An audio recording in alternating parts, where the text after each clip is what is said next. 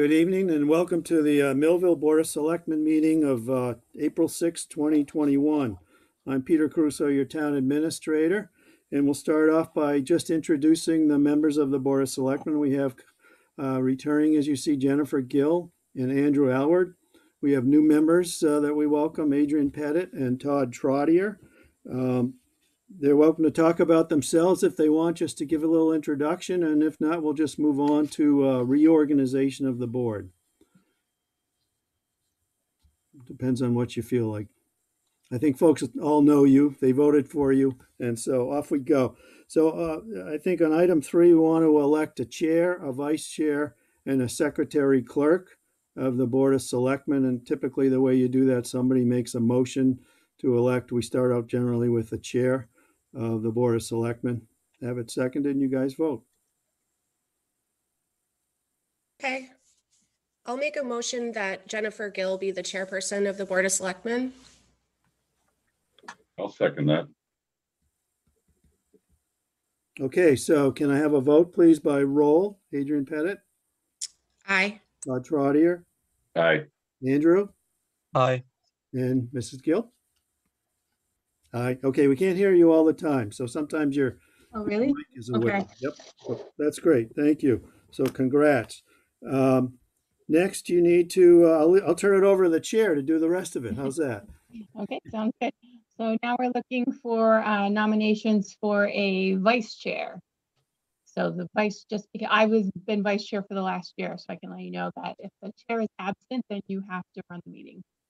That's so far been my experience. I hadn't been called on to perform any other duties, so it's a good gig. I'll nominate Andrew Alward for vice chair. I'll second that. Any discussion? All those in favor? Adrian Pettit, aye. Todd Trottier, aye. Jennifer Gill, aye. Aye. All right, sounds good. So then the last role is secretary/clerk. And you will take minutes if we're in executive session. So only for executive session, Jen? Yes. Okay.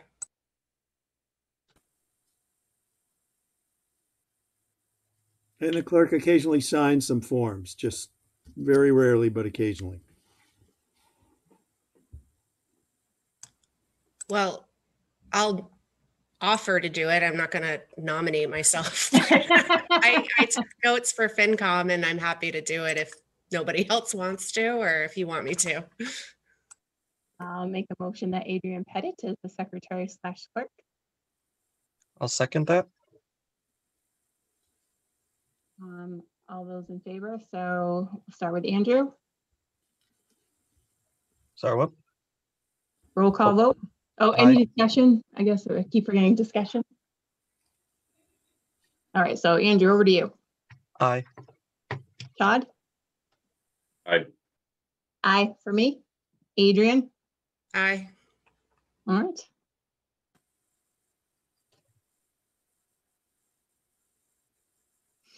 Okay, so over to announcements. Do we have any new announcements, Peter? No, Okay. Any correspondence? no. Any, is the Board of Health here to talk about COVID updates? No, they're always invited, generally don't show.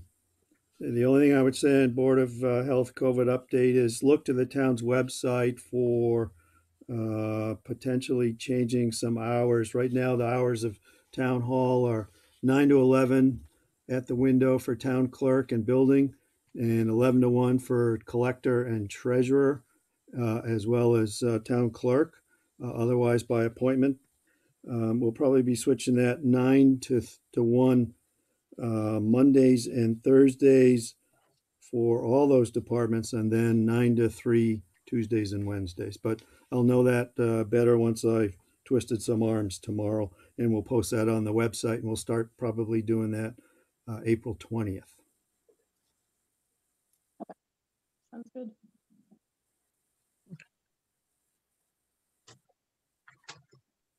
Okay, new business. We are joined by our amazing town moderator, Jackie Lima, to talk about the annual town meeting in May. Hey, everybody. Okay, so I had asked Peter to be put on the agenda as the annual town meeting is going to be here before we know it. So just a reminder, it is the second Monday in May per our bylaws, which would be Monday, May 10th. And this board is responsible for posting the warrant and for encouraging people to come and attend our meeting, and where we will vote on many things for the upcoming year, including the town's budget and any sort of articles that are submitted that need to be addressed for the upcoming year. Last year around this time, I had pulled together a task force. There was 12 of us, I believe, that were on the task force because we had just kicked off the pandemic and we didn't quite know what we could do. There were representatives from the Board of Health, from Finance, from Board of Selectmen, from the Senior Center, average residents. And we put together a committee to really examine kind of what it should look like. We made a recommendation at the time to the Board of Selectmen to hold our meeting at the Millville Elementary ball field outside. In my opinion, the meeting went off last year very smoothly. It was, really well attended. All the protocols that we put in place in terms of social distancing, making sure we had hand sanitizer on site, making sure audio visual worked, just really distancing everybody. We had set up some tents. We were prepared for all kinds of different weather, and it seemed to work out really well. Then fast forward to the fall, we had our special town meeting. At that time, the school was in some sort of a hybrid session, so they had some tents on site already. So in conjunction with this board, the Board of Health, Finance Committee, myself, we decided to do another outdoor special town meeting, but it was positioned a little bit differently to accommodate kind of things that the school had already set up on the field. We didn't want to interrupt them too much. So we're now at a place again this year where we're looking at, a May 10th deadline. Because there is an active pandemic within the state of Massachusetts, that can be delayed. So we are not beholden to that date. If we felt for some reason it was unsafe, we could postpone that meeting. But looking at the information in the world around us, I was looking for some input from this board, particularly as to how you'd like to proceed. I tried to get in touch with Board of Health, but they didn't have a meeting that I was able to attend set up. So I don't really have a recommendation from them. I was hoping they'd be on tonight. They were on the agenda, but they didn't come. So just kind of looking to see what your feeling was. Generally, we do a special at 6:30, and then we have the annual kickoff at 7 p.m. If we are thinking of doing an outdoor meeting, we may want to move that earlier to try and get some daylight. Last year, we had done it actually on a Saturday so that we could make sure to start. I think we had a noon or a 1 o'clock start time to use some daylight. So at this point, I will turn it over to the board and see what your thoughts are on proceeding. This is Adrian. I was going to say, I thought it went really well last year too. And I think that people would be more comfortable if we're able to have it outside this year as well. I think from what's going on in the world, I think there's a lot more progress than what we were experiencing both in June and October of last year. I think it might be more like, I think maybe we schedule it for an evening, the regular scheduled evening, and then have a rain date or something maybe on the weekend.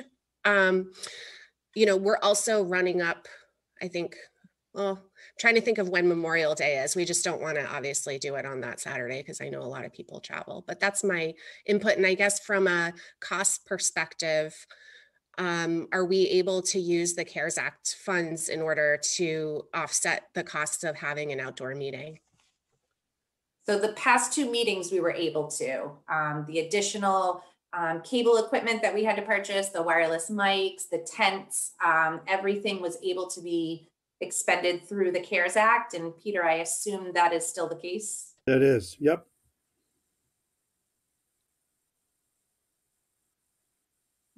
So I just was looking at my phone to see when so the sunset today is 7:17 p.m. So in a month, even if it's an hour later, that's still only 8:17 p.m. So, and I think if we have it earlier, it might be challenging for people with work and things like that to get here. So Adrienne, I'm sorry, were you encouraging a Saturday or not encouraging a Saturday? I mean, I think that's a good point. I would say the earliest we would want to do it, and Jackie, you said we would open up with special town meeting first. I'm not really sure what the difference is between that and then kicking off annual town meeting afterwards. Probably like 5:30 or 6 would be the earliest we could start. So maybe a Saturday with a Saturday rain date the following week or something like that. If Right. So we agree. yeah, Peter, I haven't seen a warrant for a special town meeting, so I'm not sure that there would be one this year. But in the past, if there were prior year bills or prior year issues that we had to resolve, that would be done at a special, usually 30 minutes before. If there is no warrant for a special this year, then, and we resolved everything in October, then there's no need to. I think last year in May, that's why we decided to do it on a weekend. And even in October, we did them both on weekends so that we could start them earlier to not have to run into sunset. Right, so the sunset's 8:30 on May 10th. There is no special, I've sent you the warrant, and what's in there is the meat of it. Prior year bills were built into the last regular meeting.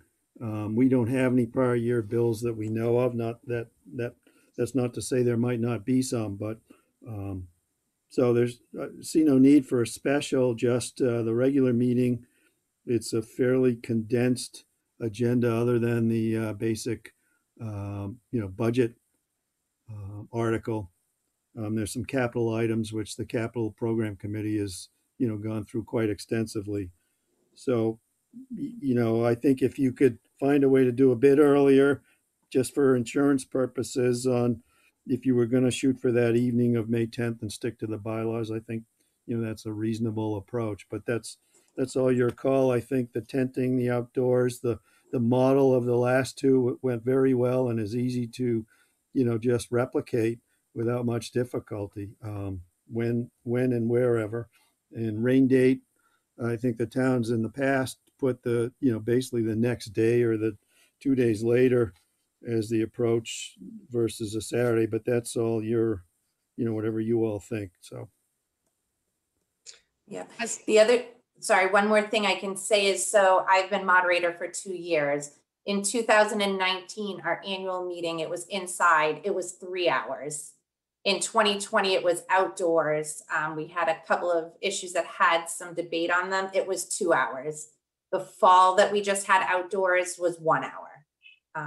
So just kind of, when you're thinking about dusk, I would say for an annual town meeting, we'll need between 2 to 3 hours, unless anything's super controversial. Yeah, and I'm just now thinking about bugs too, because they start to come out before it's dark and can be really uncomfortable. So We had bug spray on site for both of them. I think I would, if we're going to have it outside, and I do think that's the right thing to do, I would prefer to do a Saturday and then have the rain date be the following Saturday. okay, or we could do Saturday and a rain date on Sunday too, just to make sure it's afternoon enough if people want to go to services or whatever on a Sunday morning. So we had talked about that last year, doing Saturday rain date Sunday, but I think the board at the time, and some of the input was, if it rains on a Saturday, odds are it might rain on Sunday, or at least the fields might still be mushy. So to do Saturday rain date following Saturday probably gave us a better odd than a back-to-back. okay, I'm flexible. Andrew, Todd, any opinions? No, I agree. Saturday and Saturday sounds good to me.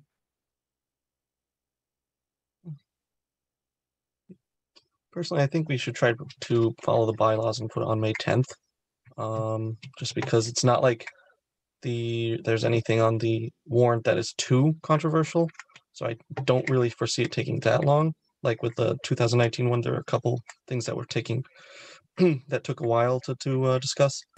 So I think it might be easier and better just to do it on May 10th. Maybe we follow the bylaws, and it's not like we'll have that much of a, besides the budget, which we'll have the usual discussion. I don't see anything on the town warrant at this point that's going to take up too much time. So. Yeah, I guess my concern is that although we don't think it looks too controversial, I don't know that others agree. And so I get worried about, I don't feel comfortable predicting behavior of others. And if we look at past meetings, they've all been at least 2 hours. So. And I can probably speak for public safety. They were very concerned about trying to illuminate the field at night in terms of if people, when the meeting gets over, if it's dark, making sure to have adequate lighting that people don't trip on a field. If there are handicapped people, trying to escort people out from the field in the dark. I think from a public safety standpoint, everybody wanted to make sure that the meeting was wrapped up prior to dusk. We did have the spotlights on the field. Chief Landry made sure that they were there, but they don't illuminate that whole field. And the way that we had to distance everybody and keep chairs, 6 feet apart, if you're walking across the field in the dark, I would say that that would be a situation that we would not want to put our residents in.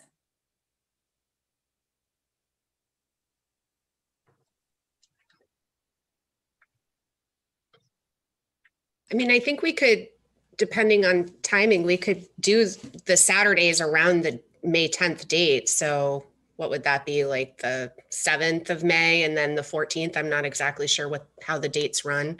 That way we're as close to the bylaw date as possible. The 8th is the Saturday of Mother's Day. Oh. The day before Mother's Day. So maybe the 15th and the 22nd? I'm actually not available on the 15th. I'm out of town. I have a prior commitment on the 15th. I can do the 8th. I can do the 22nd. I can do the 29th. I could do a Sunday afternoon. The 15th is the only day this month that's out of the question for me. Okay. I mean, I don't know how many people travel out of town on the 8th for Mother's Day. I know everyone, my close knit, does a Sunday thing for Mother's Day. Yeah. So, I don't think it's going to be an issue. I was just pointing out. So we could do the 1st and the 8th, or the 8th and the 22nd. I don't know if the 1st is too soon, though, given the warrant posting and all of the recommendations that have to be voted on. That's what I was going to ask. Has FinCom scheduled their public hearing? Because there are dates that they usually do their public hearing and then close the warrant and make recommendations on. So I wasn't sure if their timeline has been finalized.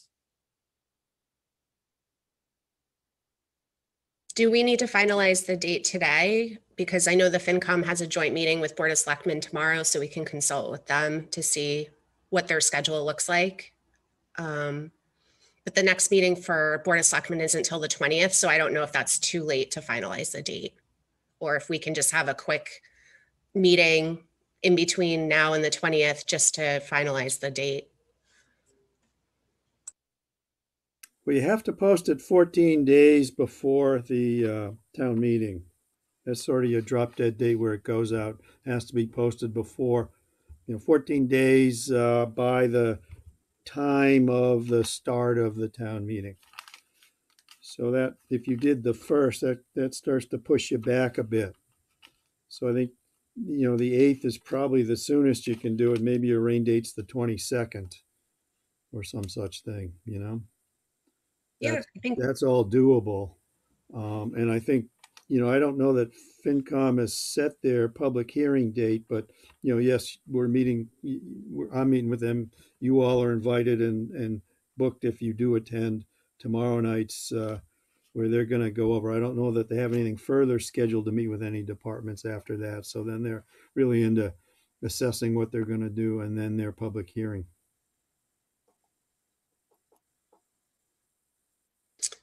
So yeah, I mean, I'm in agreement that I think that if that works for people, you know, I just want to put out there, I'm actually out of town the 22nd, but I don't think that should dictate when the meeting is. Obviously, we need Jackie to moderate it, but hopefully we don't have rain on the 8th.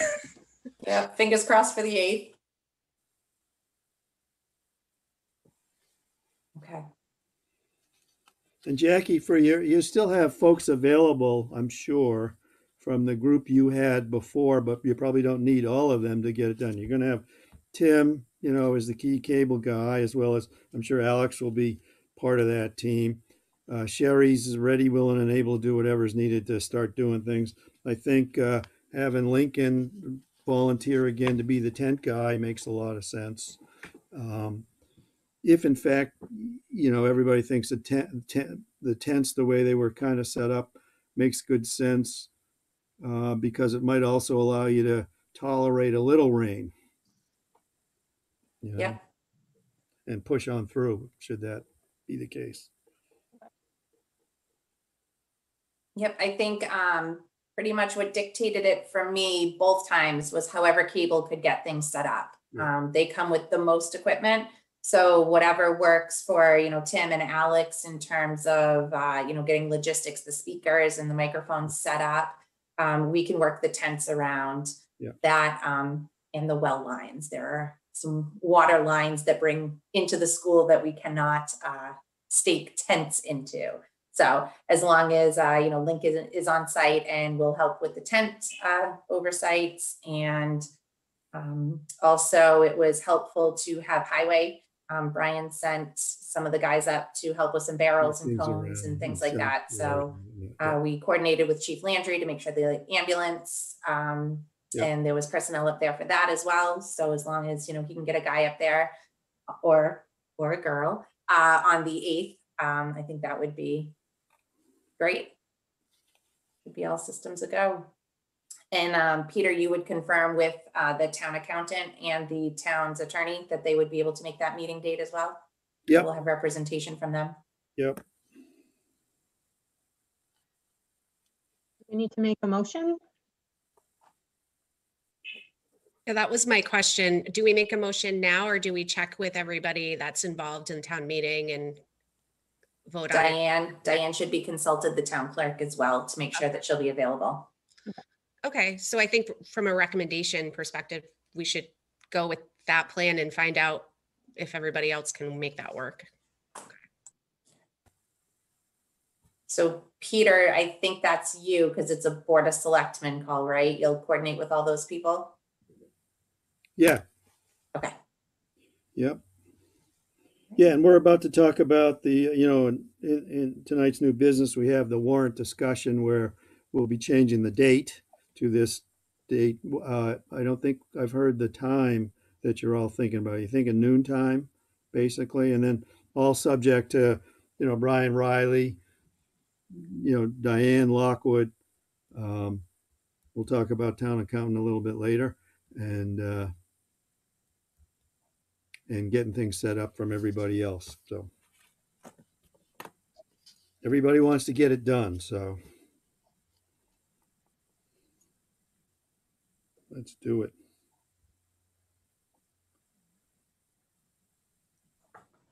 I'm looking for the time of the one that we did previously. Was it 1 o'clock or was it at noon? I thought it was noon. I think it was noon too. Noon, okay. I think noon's a good time to do it, right? Yeah. You don't want to do it 10 or 11. I think Tim needed some setup time. Yeah. Yeah, and I had gone up and wiped off all the chairs because they all had dew on them Dew from on the them. night before. And you stood on that, whatever that was. Yep, Pretty dangerous.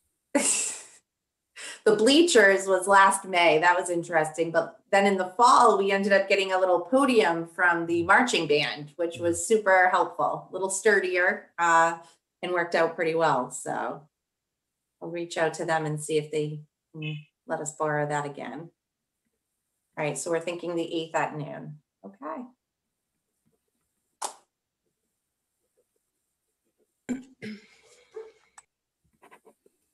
Anything else with the annual town meeting? Okay. Thank you for joining us, Jackie. You're more than welcome to stay. Thank you. Moving on to the preliminary budget.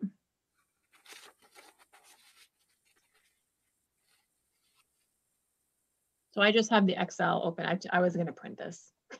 It looked pretty crazy. So what's the best way to kind of walk through this, Peter? I'm looking at the budget history summary. That's right. So there's a budget history summary that shows you each of the line items by department, and it's broken down.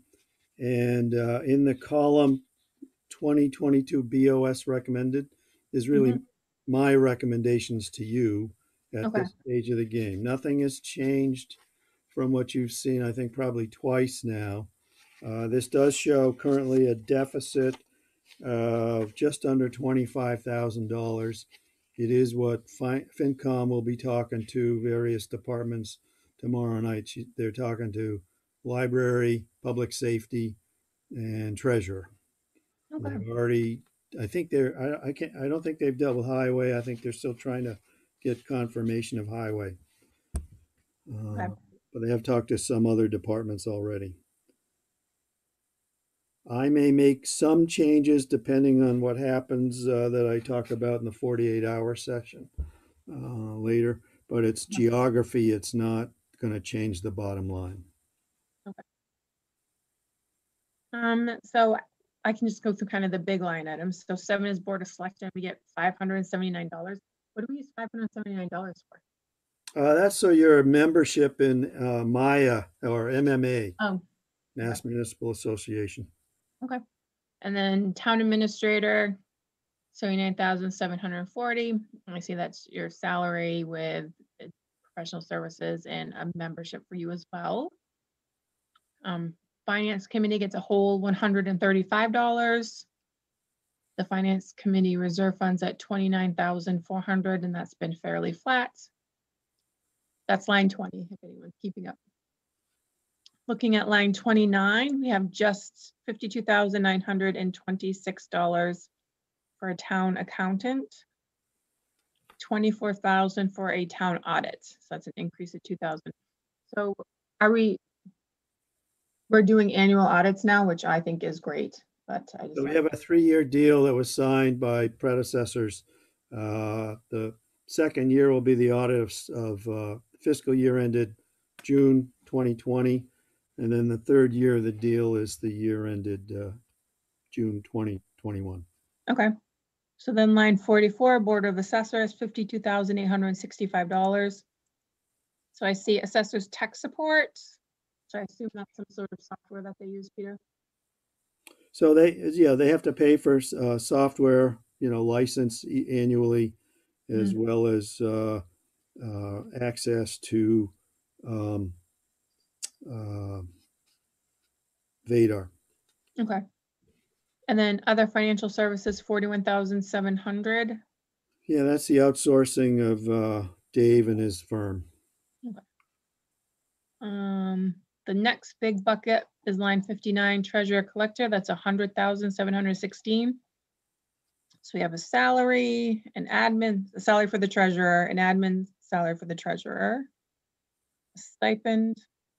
So the treasurer collector gets a stipend on top of the salary? For certification, that's been a carryover. Yep. I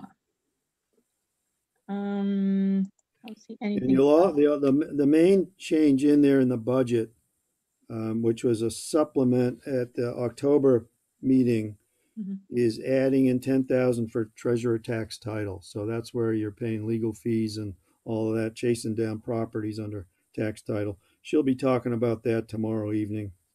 Okay. A bit further, but it was an item that slipped through the budgeting in prior years and had to be picked up in end of year transfers and that sort of thing. So this puts it into the budget.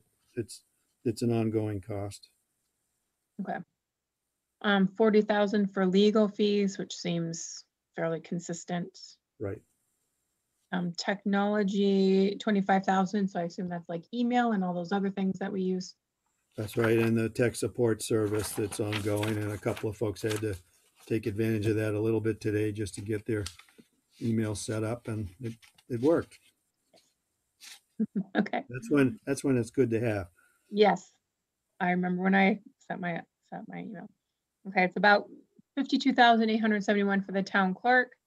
So I see the 6,000 for an assistant, 30,500 roughly for a salary. I don't see anything else here. The clerk police detail, I assume that's for to have someone at the town meetings. And the voting, actually for voting. So the elections, like you saw police presence if you voted. There was somebody doing a detail. Okay. So Can I- once, yes, Oh, please, sorry, no, I was Jen. just gonna say, once I'm comfortable with the line item, I'm gonna move on, but if someone else is not comfortable, then speak up. No, I'm not. I just have a question because it looks like the clerk part-time seasonal temp wages went down. Yeah, so that's the assistant. They put the assistant's cost in 2021 in In, that budget line when that person was added, if you remember at the yep, town meeting. I do. And so that's broken separately now as administrative salary. So that's where the assistant is. Okay. Yeah, I mean, because overall it's a decrease, so Right. I was just wondering. Yep. Thanks. And just keep in mind, all of the payrolls for all of the regular peeps, non-union and whatnot, are 2% increases.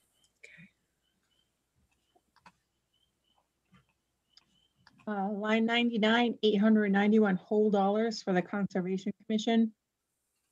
I have no questions for that. The planning board zoning is 27,454.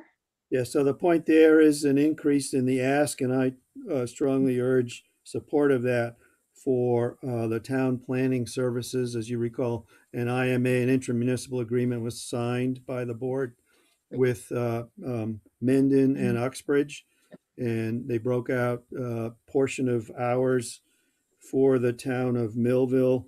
This will help bolster a little bit more hours because I think they need it, particularly where their board is going to have a vacancy. Okay, great. So we're gonna move on to the next big bucket, which is Town Hall Old and New Building, 155,408. So that's Mostly- all, all the admin salaries for the folks that work at town hall. And it's a catch-all for all sorts of, utilities and maintenance, grass cutting and that sort of thing, phones and whatnot, postage and mailing. There is some argument for splitting some of these up by departments. There are some departments who have some line items, but quite often the stuff is just charged to these accounts. And to the extent we don't spend it in the other departments, it's a turn back.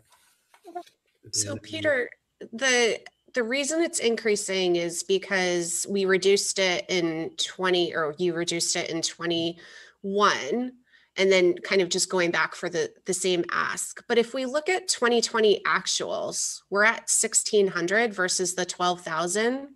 And in 2019, we spent 5,500. So are there maintenance that we've just punted down the road that's going to require like such an increased spend? Or is this a place where we could potentially cut in order to reconcile back to what our revenues are? Because I know we're like over 20,000 right now. Okay, so I'm not sure I followed exactly what you're looking at, but Line 120, right? if you're looking at line 120, I did add 4,000 because I was trying to negotiate with someone to be sort of the watcher of town building maintenance needs, and to the extent there's a broken pane, fix it. To the extent there's a busted gutter downspout, replace it. We cover the materials. I'm still working on that conversation. So I added for that because I think if you sit in the capital program committee meetings, the consensus there is that we need to do a better job of keeping up with our maintenance so we're not caught, flat-footed on something major that we deferred too long. So I've added that. To the extent we don't use it, obviously it will fall back as a turn back. So it's in there. To the extent we get to where we want to reduce some things and not budget for it, obviously that's something we can pare down. Okay, thank you. And is that repairs just to the town hall, Peter? Because we're leasing, No. so we wouldn't, oh, okay. Yeah, no. So Got I mean, mostly town hall, and we don't need a lot of repairs, and we're not gonna spend a lot, and I try not to, but, quite frankly, I remember at the last, just before the last public hearing, last year, before we had shut down, we had a public hearing happening. Um, Maybe it was the year before, but in any event, the toilets blocked up, the septic system backed up, and had to get an emergency fix right away, and it was done before that building had 40 people in it that night. So it's those sorts of things we try to Okay, cover for. yeah, that needed to happen. Okay. Yep. Annual report for $500. Yeah, that's Not concerned with that. Police department, 563,110. Yeah, I think tomorrow night the chief will go over this in detail with the finance committee because he's on. The thing to note is, as we've talked about, you look at the 2020 actual on the line item 134, okay? Police patrol and officer salaries. It's much lower than the ask in the budget and as well as what's asked for this year, but that's because there's a vacant position that is needing to be filled. Mhm. There may be, the state has put forth, and the chief will talk further about that, but he hasn't put in a formal request yet to change anything. He tells me the state's put forth some requirements for officers to have specific training that will cost, he's estimating at $20,000, $22,000. And part of that training is, driving cars hard and fast and, pushing people off the roads with them and whatever else you do to be a cop in a car that has to respond quickly. So there's some of that's mandated state training that's not funded by the state, that's brand new in the last couple of weeks. So he may come forward for that, but that's Okay, fair tomorrow night. I don't want to steal his thunder, nor do I want to No. speak out of turn. Okay, so we can ask him more questions tomorrow then. Okay.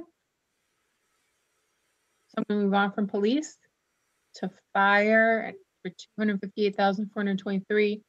And I have a feeling that's kind of the same thing, Peter, that we want to hear from the chief tomorrow, unless you know of something that we might want to draw our No, attention the only to. thing you can look at, if you looked at the department request, it had originally was 274. I've put in 258, and that's because the two lines above the total is fire, capital, public safety equipment. That they had put in the turnout gear in this as an operating item, and it's a capital item that we have in the capital in the warrant. So I removed that. That's an explanation there. Okay.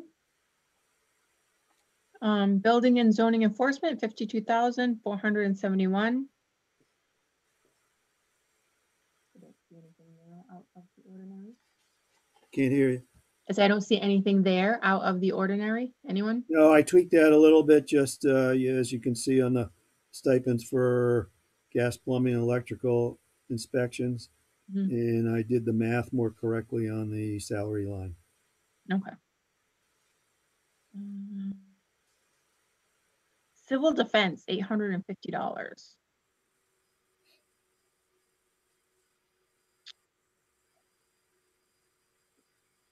I don't think I have any questions there.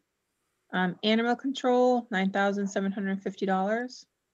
So Peter, it's interesting, there's a stipend here. So I was on a Board of Health call, I was just listening. And I believe the animal control officer said he doesn't get a stipend. He does. It's Okay. paid to him directly by the town twice a I year. might have misheard, to be fair, Yeah. but I seem to remember that. I could be wrong, but okay. So I'm glad to see that there, because certainly we want to pay our employees. That's So, right. okay. That's great work. Tree warden, 13,500. I have no concerns there. Public safety communications, 72,556. Yeah, so that'll be part of the chief's talk on public safety tomorrow night, but you'll see there's a big increase of 10,000 for communications professional services. So the chief will talk about um, what he's needing the money for there, which is some required radio and equipment repairs and the related service to that. Okay. Peter, for Also- anything that's required, like or mandated, it would be helpful to have that documentation for a review. Do you have that, or is that something I the don't. chief? No, I can don't. report He to would us? have that. Okay. Yep. Okay. MES ground maintenance. See, I lost my place. There we go. 67,650. That's line 254. Now, just step back on communications, though. Oh, of course. Just to point out, you'll see on line 250, Yes. we are in the Metacomet deal. We are newly into the Metacomet dispatch deal, right? It's a new intermunicipal agreement we entered into where previously we were with Mendon. It was just Mendon and Millville, and we were paying, as you see, over prior years, there was a $5,000 budget, then it went up to 10,000. I think it was going to be another 10,000 with Mendon. Well, today the equipment, the whole Metacomet deal isn't operating yet. They're still trying to get in fiber optic cables and connections and equipment and software, and I don't know what else that they're doing that will then they'll be able to provide the actual dispatch services to Millville. But in the meantime, we're getting dispatch still back under the old situation with Mendon. So I'm not sure if he's got the right cost there. He seems to think he does. So it remains a little bit to be seen. That's all I'm just saying. Okay. Now in the MES water operations, you can see an increase there to try to reflect the actual levels of testing. Although this past year we're going to be over that budget. We're going to be over the budget amount for 21 and maybe even exceed the budget for 22 because the state had done a survey and order of conditions for equipment and evaluations and testing and all sorts of crazy stuff for water that nobody drinks. So we're still beholden to Mass DEP on that. And I don't have a good handle. No, we just don't have a great handle on what's to come there. But that's the best guess as of what we know today. Okay. So Peter, And I keep trying to push it back to BMR, Mhm. and they don't because of the regional agreement. If you read the regional agreement, and if you read the lease agreement we have with BMR for MES, and given that the new regional agreement we're going to have kids from the other town, the agreements certainly stipulate that it's an operating cost, and the operating costs are the burden of BMR. That's not been past practice. That's not been what people think is the right thing. So I'm not the one to fight that battle, but I just still point that out to you. Okay. So,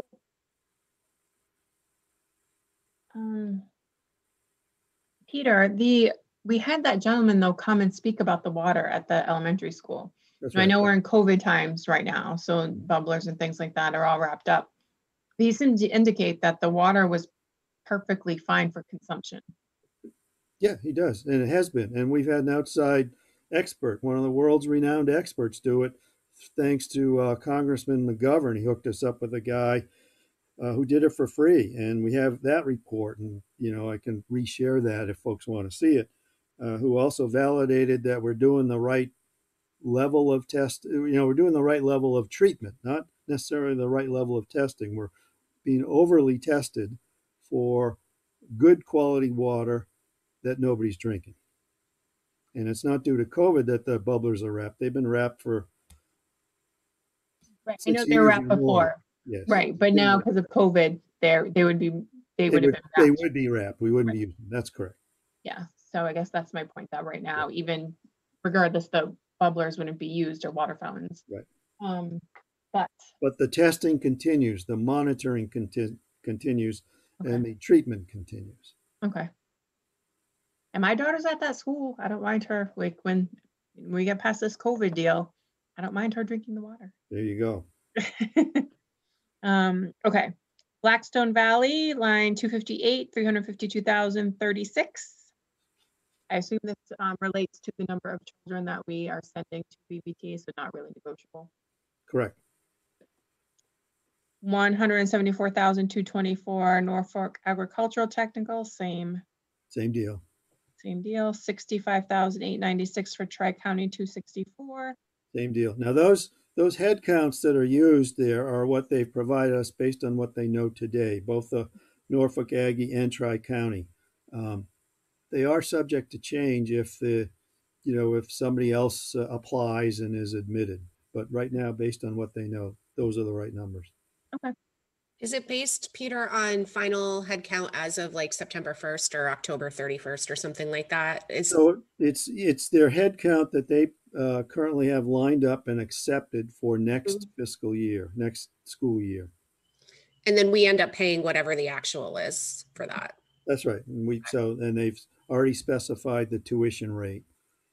The maybe squishy number is the transportation, and certainly we'll see some benefit this year of not having to pay as much on the transportation because kids have not been going to school as frequently. Okay.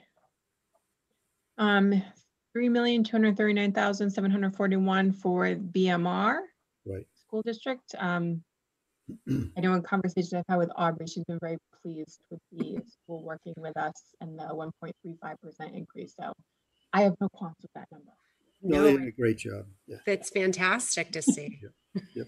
Okay. Highway Department, I do have a question here. So the total is 166,676. Peter, line 275, postage and mailing, Speak that 24,000. again. Line 2626275. Yeah. Yeah, the name of it. We just it's the wrong name. Okay. Yeah. Like that's a lot of stamps. It's highway. I don't know. It's outside. It's professional services as well. Okay. I think the line items are switched. That's what it is. Okay. So $50 for mailing. And There you go. 274. Okay, that makes a lot more sense. Yep. Okay. The other thing to note there is 277, right? He asked for 100 grand. I asked for details of the 100 grand. I don't have that. I don't think this is a year to put 100 grand in there. I can live with 50, so that's what I put down there. Yeah. Last year's budget was 41.5, which was about a 10 grand increase from the year before. Yeah. In reality, I think the ARPA funds that we still don't have guidance on, nor do we have official notice of the amount that the town's going to get. I don't know if any of those are going to be used for highway, but certainly what the current president is pushing to sign for the infrastructure, you're going to see a lot of money one way or another that's going to probably free up for some of the stuff Brian's hoping to do with his 100 grand. Great. That would be amazing. Okay. And I also agree that, if there was, hey, for 100,000, here are the specific projects, I would be more amenable, Right. rather than a blanket. Okay. So nice. We've had that 80,000 forever. Yep. And I know my other half feels strongly that should be To keep it. to keep it at 80. Yes. Yeah. I mean, you could put it up to 100. The challenge is if you increase it and then you realize you don't need it so high, Yeah. bringing it back down becomes a bit of a challenge. And your other half, not your better half, your other half is But pretty I'm the excellent. better half. Let's Yeah. be clear. I'm not getting into that, but Wise man. Okay. So moving on. Townwide fuel, 24,000. That seems in line with past expenses. Yep. Street sweeping, we had an extensive conversation at the capital planning committee, and so the 21,000 is what it is. I don't know if anyone has questions on that, but basically we have to do it twice a year, and that's what it costs. Stormwater management, 35,500, line 293. I don't see any issues there. And I'm excited to see the streetlights bumped up to 20,000. So we'll have streetlights in Millville once again. It's very exciting. So the board can decide to do that, except you may want to wait for it to be voted in on the budget. But, I could flip the switch with National Grid and they can start changing those out.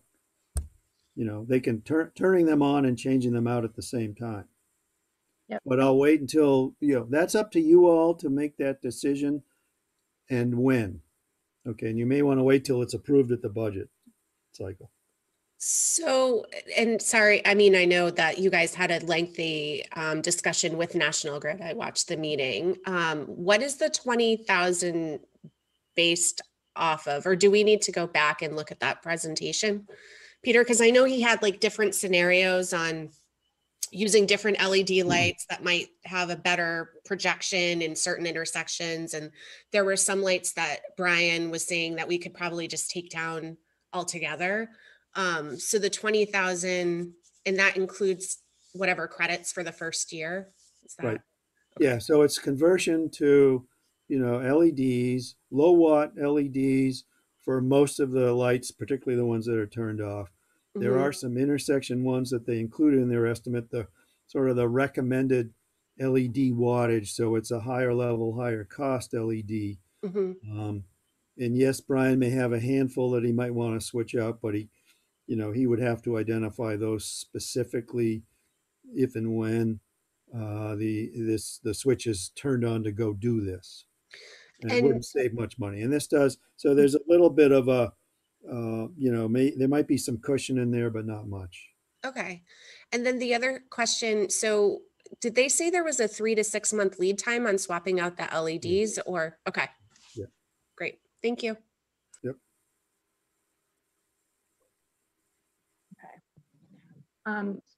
Oh, Andrew, are you gonna say something?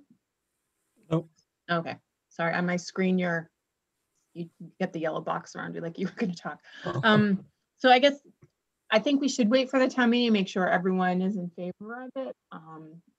Based on what I can't, people emailing me and reaching out, things like that. I think people want the streetlights, but I do want to just make sure it was to get that affirmation that yes, it was approved. So And one of the key points that really drove me forward to push for this as well was I learned that all of the ones you have turned off, you're still paying for half of the cost of them because you're paying for the equipment cost. It's roughly $120 a year to have a street light on.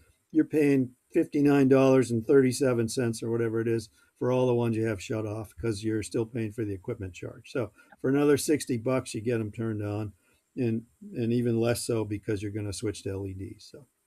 Yeah, I mean, I think to Jen's point, the cost increase versus what the citizens have been asking for so long is like peanuts, considering all of the other asks that there are from citizens. So I think That's this right. is a good one. Yep. okay. So I'm at line 310, Board of Health, 29,500. Nothing's jumping out to me as crazy. I tweaked the Board of Health stipends. There was no justification for that. Okay. Okay. So moving on to Council on Aging, 43,674. So as you may recall, the noteworthy thing there are the first two lines, the salaries of the senior director as well as the van driver. Historically, if you look at the actuals, they've applied an annual grant they get of about $6,000. They've paid payroll from that grant. This budget reflects their plan not to be using that grant for paying payroll, but actually charging the real cost of the payroll to the budget and using that grant for programs, which is generally what that grant's designed to be used for anyway. So I supported that and recommend that you consider supporting that approach. But that's what you're looking at. Is there an opportunity to ease into that a bit, Peter? And what I mean by that is if the grant is 6,000, it should be used for programs. could we maybe slowly start to shift? So this year we do 4,500 and 4,500 to the van driver, 1,500 programs or something like 3 and 3, something like that. So we can kind I of. mean, that's, I would defer to them and what they think, Okay. but at the end of the day, if I looked at, if, I did an analysis, I think when they were speaking to the finance committee, their budget as they show it is 0.7% of the overall town's budget. And it's 20% of the population is their constituents, if you will. So Mhm. that's a judgment call for you in terms of what's appropriate. I will say that they are running up against in this current fiscal year because they did budget as if they were using it. However, they haven't used it to pay payroll, and so they're running up against a running out of money in the budget type of thing for the payroll unless they provide some analysis that their time has been wisely spent doing CARES Act related or CARES Act potentially fundable work. Okay. So, And I also see line 318 skirting. So we approved that through a capital request, $1,000. So I know it's not a whole lot, but knocking off well, that 1,000 yeah, would. so they had 4,000 in for skirting. So they had $1,000 for regular building repairs and maintenance. Their request included was 5,000, which included 4,000 for skirting. I switched that down to 1,000 and they concurred with that. Okay. But So I that didn't change 1,000 is their for ask. other. It's I'm just sorry. regular maintenance Okay. of things. Yep. Okay. All right. I'm going to move on to the library. If that's, oh no, sorry. Veterans is next on the list. Veteran service, 10,500, line 338. I have no concerns with that number. Yeah, and that can change. I mean, that's we might need nothing, as has often happened, or we might need a lot, and we don't know what it will be.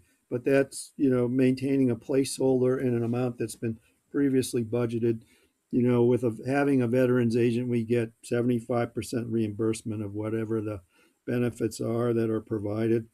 The limited experience I've had with one of my favorite veterans agent that the town has ever had. Who's now face we see. There were some challenging personal stories that you have to, that you see are dealt with by this benefit. So even if it's used more than budgeted, it's for generally, I would say, needed purposes and good purposes. That's my experience so far. Okay. Um, okay, so library, line 357, 46,324. And you'll see the big change there. They've added in an assistant librarian Yeah. and some custodial services to their budget. Okay. Line 344, the library repairs and maintenance. So we just increased on the capital planning committee the total to $30,000 for the library. I assume minimally that could be absorbed by that catch-all. Well, that's stuff you haven't anticipated because they had, if you think about the sort of the blanket repair, the batching of repairs or bundling of repairs that capital approved and then was changed, recently revised Mhm. from 16 something to 30,000. Mhm. If you think of the bundling piece, this original 16,550 or whatever it was for specifically identified projects. This is really to cover, if a light needs repair or something. I don't, whatever is unforeseen. But separately, when we get into the warrant, I'll talk about the 30,000. Okay. Okay. Can I ask a question too? This has been for library is this 19.5% of budget I know has been a discussion item for a while. Is that 7,500 the required amount to invest for certification? Yep. Okay. Okay. So because we had an increase in our budget overall for 2021, the average ends up creating a requirement of 7,500 this year. Well, the 7,500 is based on the overall budget for that year's budget. Oh, okay. I thought there was something that did like a 3-year average. Yeah, well, I think that's for certification, but somehow they got certified in this past year with the 2021 budget. Okay. I also think they're joining FinCom tomorrow, right? So I can, Yes, they'll explain it. Okay. yes, and I think a fair question still open is their dues, their Mars membership cost, I thought was to be reduced once you're certified, and that's Yep. not reflected here. I remember there being a decrease in the overall cost year 2 as well, Peter, from last year. Yeah. And then I guess the other question is in terms of how much we need an assistant library, and especially given this year we haven't had it open, I'm hoping it's open more, but because that's pretty much driving the overall increase there. Right. Ease into that and like lower that to like 4,500 this year and then make it like ease into it a bit. Okay. Recreation, 5,500, line 360. Ready to move on. Memorial Park, line 364, 5,250, 5,250. No concerns there. Historical Commission, $675. Memorial Day celebrations, $500. That's line 369. Debt service. So you have three generators of debt service requirement. One is the Title V Mhm. debt service, which is the 40,820, and that actually gets paid out of the Title V account. So in the motion that's made at town meeting on the budget, it's specifically broken out to be funded not out of raise and appropriate, but it's paid out of the Title V debt service or Title V account. The other two pieces, one is 128,278, which is the BMR debt service, Mhm. and 12,896 is the BVT debt service. Those are Millville's pieces of the debt service from both school systems. Peter, quick question. I know the boiler project, has that actually come into the tax assessment yet? No, Okay. so we don't see that in the debt service yet. And in fact, Matt Aaronworth was doing his bond, Mhm. bond materials just recently, and needed some help from the town on that just to get some numbers and so forth. Okay.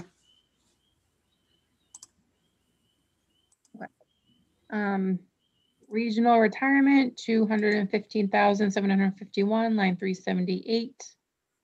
Yeah, so that's a big number, a big increase. That's nearly 14% increase. The treasurer is on tomorrow night with FinCom, and hopefully she'll be ready to talk about that. Okay. But it is a number that Worcester County Retirement gives to us. It says pay this bill. Okay.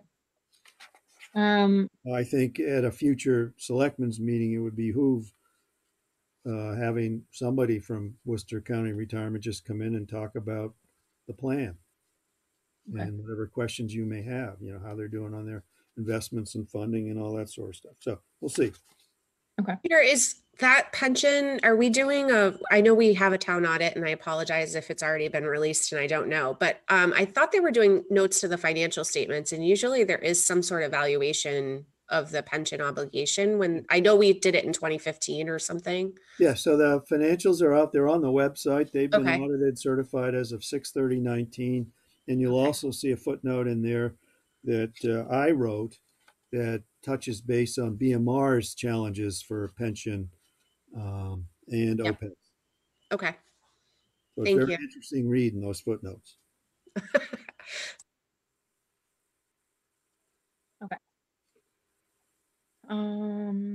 Unemployment insurance is $3,000. Health insurance fringe benefits on behalf of employees is $120,000. Yeah, and you'll see the treasurer put in a number. She did a calculation. I've change that to be more correctly done to reflect all the pieces that should be there, including having an extra cushion for one additional family plan member. Okay. Which may not be enough. We get multiple people joining in. Okay.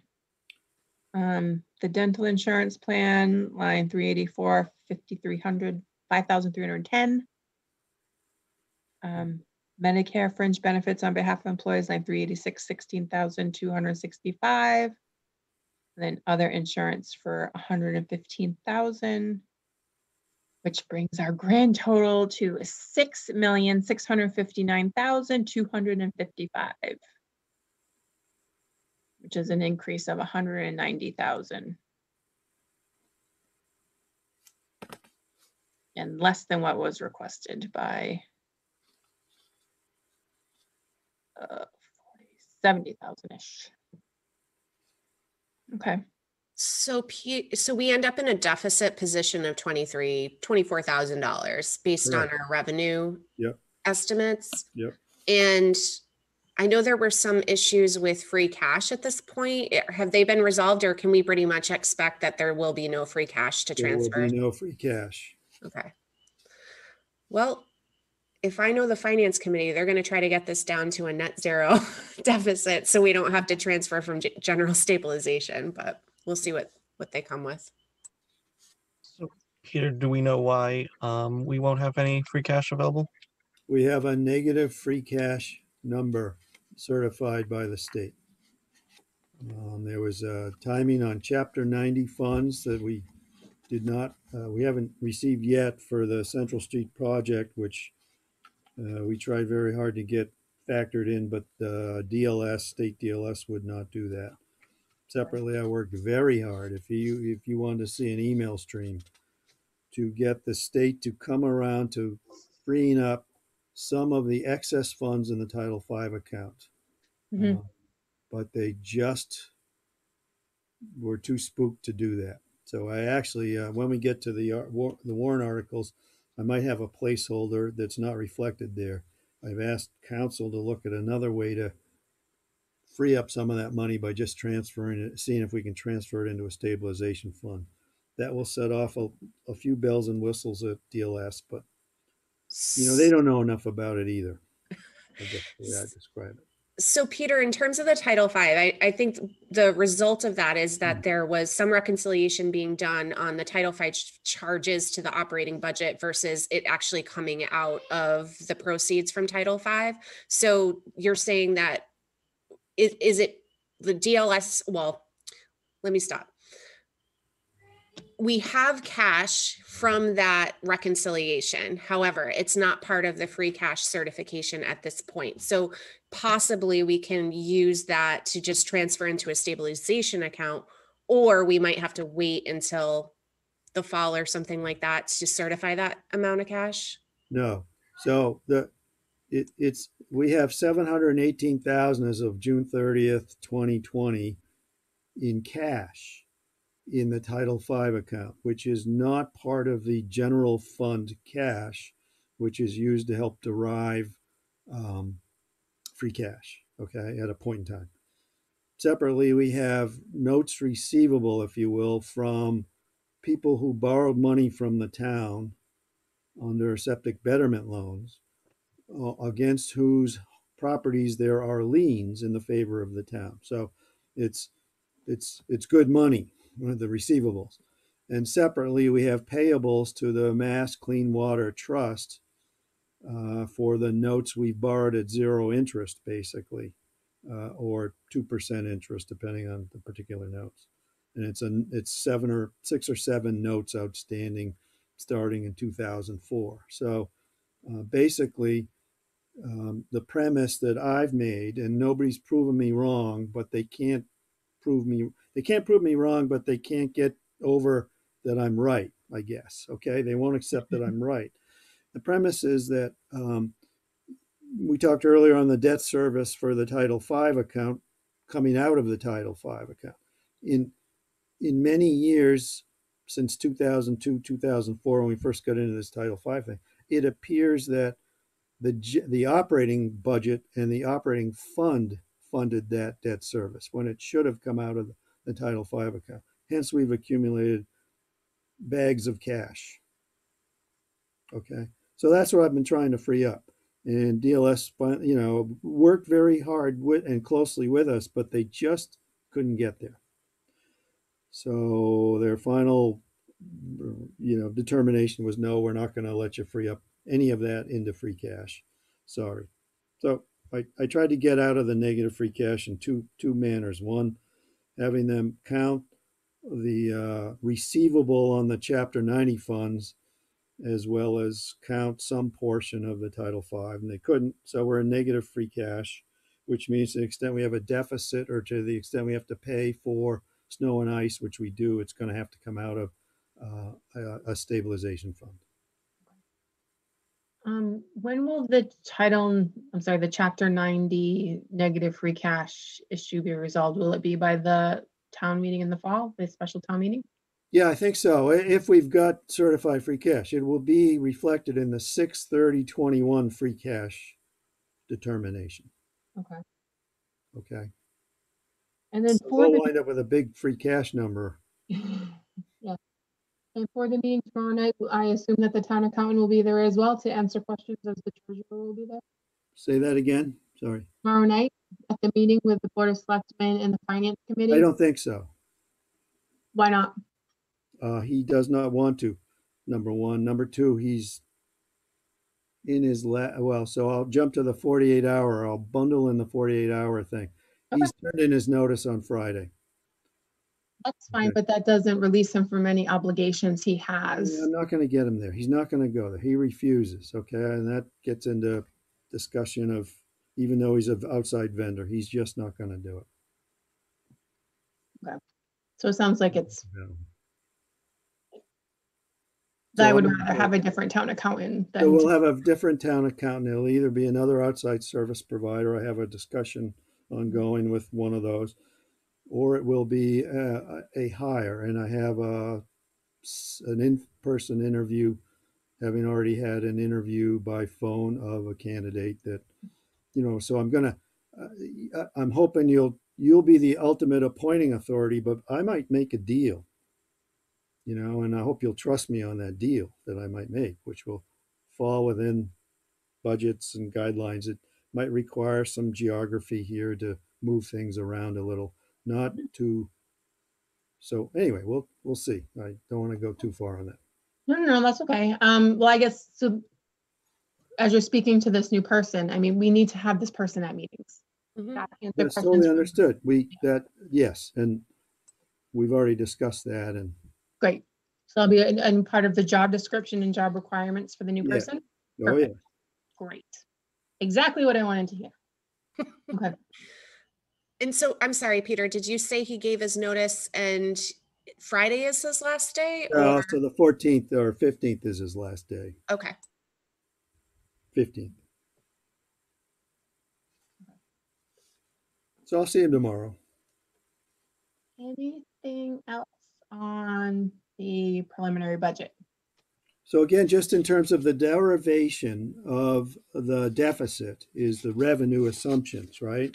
And so in the revenue assumptions currently is 30,000 in marijuana impact fees. We get 3% of revenues, and separately we get 3% of basically sales tax as well. So there's $60,000 related to marijuana revenues, which assumes basically a $1 million level of revenue by the currently opened marijuana retailer in town. And I think that's conservative. I know their break-even number is a multiple of that. So we'll see. And we'll also have, by the time town meeting comes around, we hopefully will have a better sense of what their activity is. So that, Peter, just to clarify, so that 30,000 in the impact fees and then the revenues, we're expecting to start seeing them by the town meeting, so we'll be able to increase funds, I guess. That's correct. We'll see we'll have a better sense of what their activity has been for 2 or 3 months that they've been open. And so it's 60,000 total related to marijuana operations, impact fees and additional sales tax. Okay. And So keep we- in mind that that vendor has prepaid us 60,000 already. Okay. Is that prepaid 60,000 available for us? Well, Available it's to in us? the and we're bank, but it's currently a deposit. It's treated as a deposit. It's not a free cash item. It's not available for operating funds. Okay. So it will be that we will convert some portion of that and say next year 30,000 of that from deposit to impact fees. Okay. So I guess just to kind of get to the root of my question, so none of these revenues will be available to us in this FY22 budget. No, they will. We will have revenues available also in this FY21. We'll have revenues both this current fiscal year Mhm. and next fiscal year. This budget that we're looking at Mhm. has 30,000 of those impact fees reflected as revenue, Okay. which I think is very conservative. Okay. And Peter, where does that come in on the recap, but the recap of the budget? Is that in other funds? The 30,000 is in the local receipts. There's 632,000. Yep. Okay. Yeah. And So we have motor vehicle excise is in there. We have cannabis excise. Hmm. We have cannabis impact fees. okay. Okay. So it's Yeah. all in there. Okay. Penalties and interest. We got 50% of the ambulance fees projected, that sort of thing. So there's a page there of those items. Mhm, mhm. Okay. I apologize if I'm not getting this, but I just want to make sure I do. So if we're going to have this money available to us this year to spend, are we able to appropriate it at the annual town meeting, or do we have to wait till the special town meeting? I just want to make sure it's available. How do we make it available for use? So it's really just going to convert cash money in the bank from a deposit into revenue, general revenue. So it's not Okay. like you can use it, or identify it or any of that sort of thing. It would be into the free cash determination. What amount I don't know Okay. yet. What? No. That now it's clear. Okay. Okay. Got it. All right. So any other questions on the budget, or are we okay to move on? Okay. I'm done. Okay. You can ask more questions. I have nowhere else to be all night, but right here. I know Mrs. Gill thinks I talk too much, so I'll try to keep it quiet. But That's you only can a ask me capital meeting. questions. That's only, no, Peter, I appreciate your answers. And it's when, in the capital planning meeting, when you and Jerry get going, it's like. When he gets going, not me. Come on now. So, moving on to the warrants.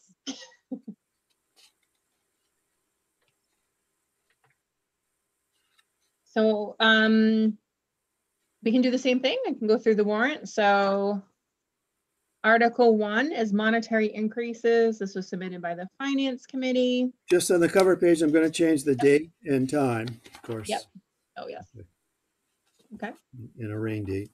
Yep. Sounds good. Okay. Okay, good. So Article 1 is monetary increases. So this was submitted by the Finance Committee to see if the town will vote to authorize any motion to increase any monetary articles on line items as recommended by the Finance Committee. Okay, shall be out of order unless such motion or amendment states the source of the funding from available free cash, line item, article, or other funding source. So I like this motion. I like this article rather, because I like that you have to say where the money's coming from. You can't just go spend it willy-nilly. Article 2, bills of prior fiscal year to see if the town vote pursuant to Mass General Law C-44-64 to raise and appropriate transfer from available funds such as sums of money necessary for the purpose of paying outstanding bills. Did you say we don't have any outstanding bills? Yes, I'm not aware of any. To the extent Okay. there are any, that would be part of the motion. We'd identify the specific item, payee, and amount. Okay. Peter, given that we have a resignation from our town accountant, would this have to be submitted by updated to be somebody that's actively working for the town as of the meeting date? I don't know. I'll ask the lawyer. You know, I think it also had in there in town administrator. I pulled that out and what you see, but Yeah, it I'm might go I'm opposite trying to now. push it on, and I'm actually kind of hopeful I'll have somebody hired by then. Perfect. That would be amazing. Yes. Okay. Article 3 is regarding snow and ice. So Peter, do we have a deficit? Yes, it's probably bordering on, $38,000. Okay. Um, Article 4 is regarding chapter 90. Yep. Okay. So that's a boilerplate type of thing, Yeah. Okay. just like the next one. Yeah. Next one's cable license fees. So 7,500. Oh, this is for BMR, so they can televise. Yep. Okay. Article 6 was the budget that we just went over. Yep. And the key will be in the motion, will specify the source of funds to cover any deficit, as well as the Title V debt service. Okay. Okay. Article 7 is regarding the union contract ratification. To the extent that's finalized by town meeting, right? So it might, I think it needs to stay as a placeholder. Mhm. We'll be taught, we have executive session later. Okay. But, Yeah. it might be withdrawn if the deal isn't done. Okay. So Article 8 is the fire department turnout gear. So that was for $16,000. This is something that we need to replace in a timely manner. Article 9, so just to let everyone know, the capital planning committee split on the cruiser. It was a 3-3 vote. Because the plan that we put forth was a new police cruiser every other year. So we bought one last year, and we were trying to be mindful of the plan. So I voted no to stick with the plan. I voted yes, and I'm a voting member of that committee. Yes, and I was And just we gonna still say speak to Peter each other. voted yes. Peter voted yes. So I guess it would be up to this board if we want to keep it there or not. That's correct. And just as a point of update, and I think the chief hopefully will talk more specifically about it, and it will segue into Article 11 as well. In the Green Community Grant application process, and the grant's going in, I think tomorrow, I got to sign some stuff on it. We've included a request for $5,000 to partially fund the cost of a police cruiser, a hybrid Ford Interceptor. So the chief would have the details on what the cost is of that and so forth. It would fall within this 50,000, presumably. So that helps the cause of the sort of the analytics that the decision makers of granting green community funds to communities. That helps the cause. Doesn't mean you have to spend.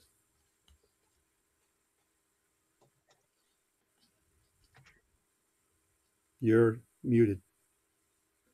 Sorry, I went on mute because I didn't want everyone to hear me cough. When I talk a lot, my throat starts to get dry and I talk. So Article 10, so this was 17,500 to fund facility improvements. So we're trying to be flexible on the capital planning committee, and I think I can't remember if Peter made this point or if it was someone else on the capital planning committee. But we want to make sure that we have so few services that we offer. We want to make sure that the ones that we have are maintained nicely. So we wanted to kind of allow for bundling, and so people could make overall improvements for the senior center. We did the same thing for the library, make sure that the services that we have are offered, just nicely. So that was the funds for the senior center, and then the same as for the next line item on the library. But just as an update, I wanted to tell you on the library again.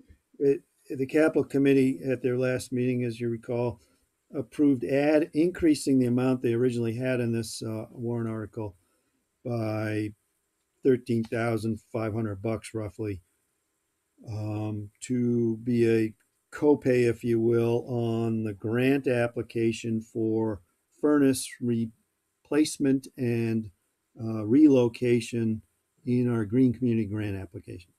And it turns out that the powers that be of decision makers at Department of Energy Resources that we deal with in putting this together said, you know what, that thing is not going to fly. So I'm going to ask that you change the number back to the original number. We're not including the request for the furnace replacement and relocation because it actually hurts the energy savings numbers significantly. There was, 75-year payback, and it just wasn't going to help our cause and might jeopardize our success on the other items in the grant that we've applied for. So we don't need that extra money and that came up literally the next day after our capital committee meeting. So I'm sorry to No be a good deed yo-yo goes- on this, but I think at least we're getting to the right place. Yeah. No good deed goes unpunished. Yeah. Okay, so I'll put that one back. Yeah. Okay, great. And then, so school committee to stipend. So I remember that there was discussion last year that we didn't have an article to approve those. So I'm glad to see this here. So we're following the rules. So just a comment on this, because I had discussed this before. Should we, I know when I look at Blackstone's warrant, they actually couple this with the BVT stipend. And I understand the difference now is that we actually break out the BVT stipend as a second line item in the budget. And so if it gets approved through the budget process, the stipend is approved. Whereas these stipends are coupled or they're embedded in the school budget, but not broken out separately. So I guess my question to the committee is whether or not we should add the BVT stipend as well. And potentially, I don't know if we need to add it as a new article because this one was submitted by the district and have the BOS recommend or submit the stipend approval for the BVT. I just think it would be helpful to be consistent because they're both included in the budget. Jen, can you repeat yourself? You kind of went out a little bit. Sorry, I think we should be consistent. I think we should have a separate article for BVT. Okay. How about if I check with council because it's not consistent with in terms of the cost, the way it's done. At BMR, those stipends are part of their budget, which is then split by the allocation or the assessment in the agreements. BVT, the stipends are not included in their budgets, hence the line item that was in and then was out and then recently in and is currently in. But whether it should be or is a good municipal practice to have that sort of thing identified separately, I'll ask council. Okay. You That'd can be do great. whatever you want, but I'll ask council and see if we can get sort of the right wording because I don't know that it's necessarily the same wording as what BMR has done. Okay. And so I think at the end of this discussion, the target should be for your next meeting to two things I hope comes out of this discussion. One, that you set a date to close the warrant, and arguably you could close the warrant tonight and then reopen it at your next meeting for any new items like this type of item we just talked about. Or you could keep it open, I would say no longer than say next Monday, quite frankly, okay? And you close the warrant as of 5 o'clock, April 12th. So think about that as we get through the rest of this. And then separately at your April 20th meeting is when I hope you basically vote on these items. And because you're running out of time to, finalize the warrant and then get it posted. Okay.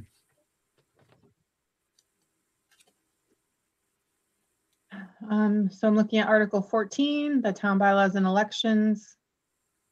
So we're looking to move the elections, and that's sort of what's going on now. Like Todd and Adria are coming in, and it's like, bam, budget, you're going to vote on it. So to move things, so we have the same board do the budgets, and then at the town meeting, and then after that. And so this was done by Diane and myself back in a fall 19 town meeting. It was voted down, but it was close. And Erica asked to put it back in, so I put it under it by Board of Selectmen. You know, it's the pleasure of this board what you want to do on that. But Mhm. you know, I think you've got half of this board is living proof of the challenge of the timing of these darn elections versus town meetings and so forth. Yeah. Cool. Article 16 is cable appropriation, so 25,000 to fund. The Yeah, cable. basically, this is one I'm still fleshing out a little bit. The current town accountant had, how shall I say it in technical terms, his knickers in a twist about the appropriation or lack thereof of monies that is paid out of the cable access funds or cable peg access cable fund for paying Alex, for example, or paying, you know, for equipment and paying such things. So this was the intent of this is yet subject to council review, to ensure that the amounts, you know, that have to be paid for wages and expenses as estimated and so forth are have been appropriated at town meeting. So that's what this article is trying to do. I'm not 100% able to talk about it, and the town accountant didn't want to be the sponsor of it, but I believe the town accountant should be because the town accountant is the one who has the problem. But town accountant's leaving, so in any event, I'll be checking with council a little bit further, and that's why that's in there. What's not in there, but might be, if particularly by the time you set a date to close the warrant, if you choose next Monday, for example, will be or won't be something related to the Title V excess cash transferring to a stabilization fund. Okay, so that's still to be determined. I got the questions out to council. I don't have answers. So to close the warrant on Monday, do we need to meet again on Monday, or can we vote on Yeah. it closing on Monday at 5 right now?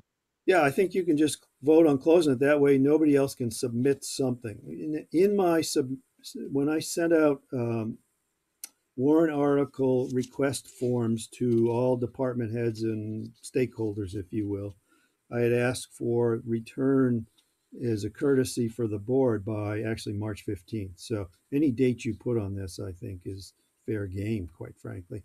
And you could close it tomorrow. You can close it tonight. But I think because you have a couple of open items, you know, I guess the way I look at it is you have two items that you basically are allowing in but may not get in there. One is the BVT stipend one, and one is this Title V potential one. So those are already captured and brought forth to the board. It's just that if somebody else wanted one, for example, Lincoln mentioned he wanted something to do with the earth removal board, but he needed to fill out a form and provide explanations, and he hasn't done that. So he's, if you leave it open, he has time to do that and then make his case. You still decide whether you want to include it or not. Okay.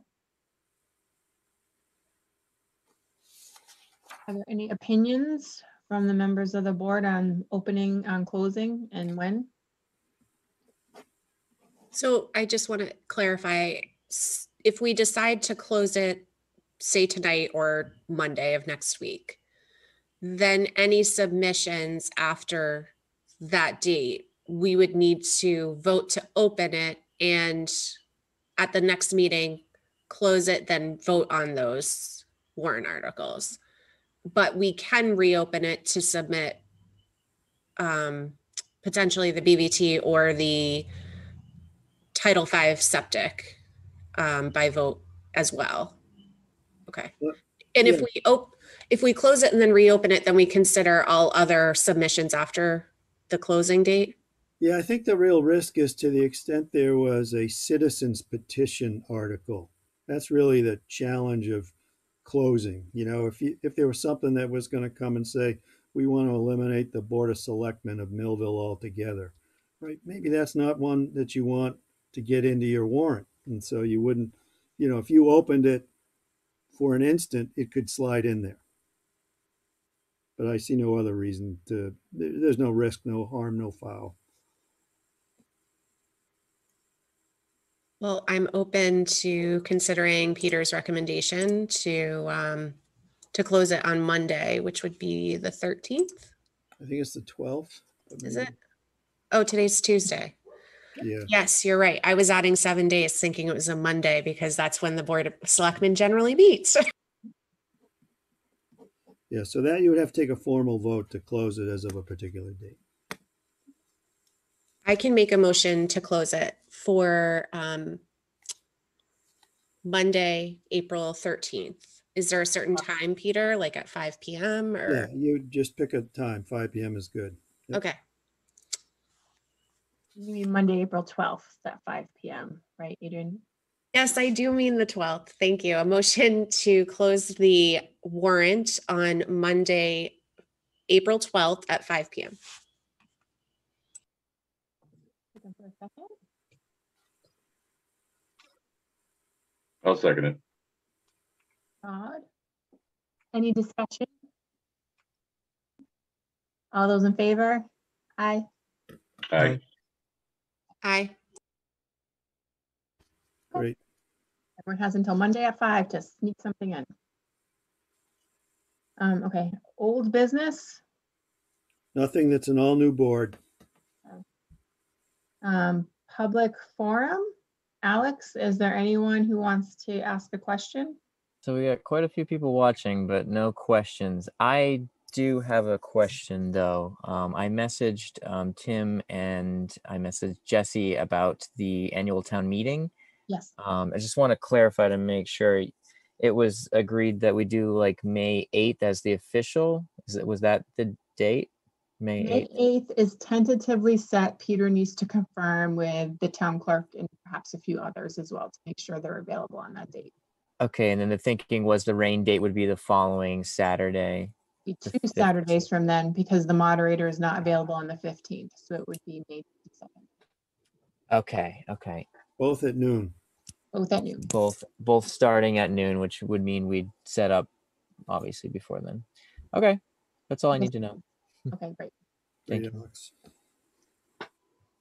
Well, you were asking a question, Alex. Did anyone else sneak in? Oh, no other questions. No. Okay. Well, since so many people are watching, I'll just remind everyone that we were more than happy to take questions or discussion. So I just can't stress that enough. That I do want to hear from people as much as possible. Select reports. One quick question. Both new members did receive the we're sworn in to office, right? Previous to today's meeting. Yes. Today, yes. Yes. That was my only thought that I had at the moment. One thing, I don't know that I want to be chair of 2 committees, well, a board and a committee. So I think at the next capital planning committee, we'll need to consider a reorganization. Okay, Agreed. okay. Just kind of on that note, Jen, I don't know if this should be going into the items not reasonably anticipated or the selectmen's report, but I was asked to serve prior to being voted in as a selectman, asked to serve on the BMR Capital Planning Committee, which I am attending an informational session on the 14th of April. In addition, Jeff Pettit, my husband, who serves on the capital planning committee for Millville, was also asked. And so I need to figure out if there's any conflict of interest because we both bring very different skill sets to the BMR capital planning committee. But I just wanted to make sure I put that out there. And I got my conflict of interest packet today, so I'll take a look at it. But for now, both Jeff and I will be attending the informational session, and then we can decide from there if there's any issues or if one of us is not interested. So I just want to make sure I'm letting you guys know. And I don't know if they're asking for, I mean, I know they're always welcome to have anybody serve on their subcommittees, but I don't know. I know with the regional agreement, they asked for a member of Board of Selectmen and a member of Finance Committee to be on that subcommittee. So if that's the case, then, you know, certainly I'm willing to do that. Thank you for volunteering already on your first day. That's fantastic because we were wondering about someone and having someone on that committee. So great. I don't think there would be any conflicts of interest about having a husband and wife serve together on a committee. And I just say that because Gary and I were on the committee that put forth Peter as a candidate, and that was fine. And Paul and Aubrey as well were on that together. So Okay. I don't think it'll be an issue. And can make for more exciting meetings.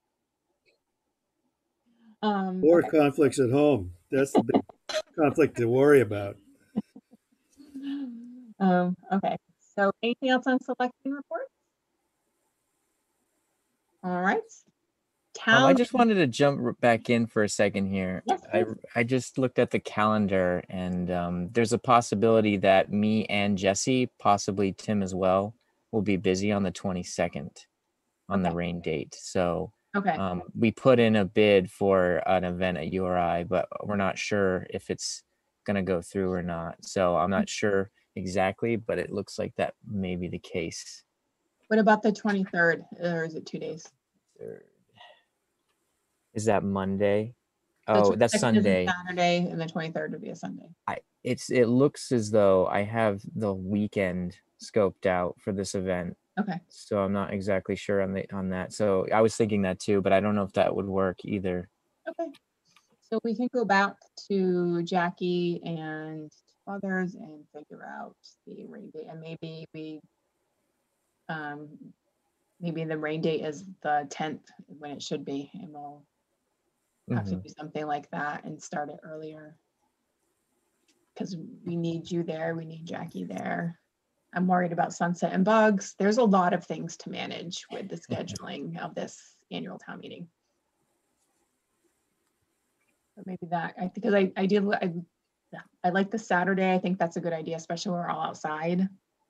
And it'll be warmer. But at the same time, I don't want the rain date to be like June 18th. Yeah, I agree. Not a good idea. So, and I'll text Jackie after this tonight and say, maybe the rain date is the 10th. Yeah, and if you did it, ideally you could start at 6. Yeah. It's a stretch, but if you could start it at 6 on the rain date, Mm-hmm. based on what you've seen for the warrant, and you think of that. Yeah. It's- If we could finish in you 2 might think it's hours, that would be doable. about 15 minutes before sunset. Yeah. Yeah. Yeah. I'd like it as the plan B. So, and then, okay. All right. So maybe we can do something like that. Okay. So Alex, do you have any idea when you would be able to finalize, like you would know finalizing your calendar or? I'd have to ask Jesse about that. I'm not sure. He may even have an answer for me tonight. I'd have to message him and see, but maybe probably within the week or so, a couple of weeks, I would assume they would know. So probably by the time we finalize the warrant, it should be. Yeah.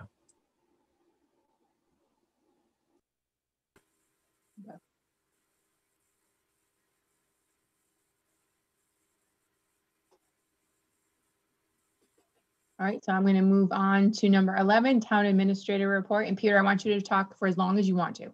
No, I really don't have much. Just a heads up to look for an email that will confirm, hopefully, that next Wednesday at 11 a.m., the town will be taking delivery of its new ambulance. And we'll be inviting Senator Fatman's office folks and Soder, and we'll see whether others might be involved. And you all would be invited, whether you can make it or not. Of course, that's, life gets in the way. But it would, talking to the chief, the plan is that it would arrive exactly at 11 a.m. In front of the fire station. So Okay. that's I an can make that happen. exciting thing to look forward to. Yeah, no, it is exciting. I'm actually very proud of the capital Yeah. planning committee, Yeah, working with it's Senator huge. Fatman and Representative Soder. So Huge. I'm going to be there. I can make that happen. Okay, great. Okay, items not anticipated in the last 24 hours. Anything else other than what was already discussed? Nope. Okay. And then the next regular meeting, I believe this is a typo because it That's right. says Tuesday, April 20th. Tuesday, the 20th. Okay. And you are also posted for tomorrow night's FinCom meeting Yes. if That's you okay. wish to attend. Okay. All right. So looking for a motion to enter executive session? Only to return to open session to adjourn. Yep. Yes, thank you. I move that the Board of, oh, sorry. Go ahead, Andrew. Oh, I move that the Board of Selectmen enter into executive session per Mass General Law, Section 30A, subsection 21A3, to discuss strategy with respect to collective bargaining with the Teamsters Union Local 170, Town of Millville police officers. Looking for a second? I'll second it. Hi. I'm gonna put Adrian because Todd did the last second. Okay. And a roll call vote. So Jennifer Gale, aye. Aye. Adrian Pettit, aye. Todd Trotter, aye.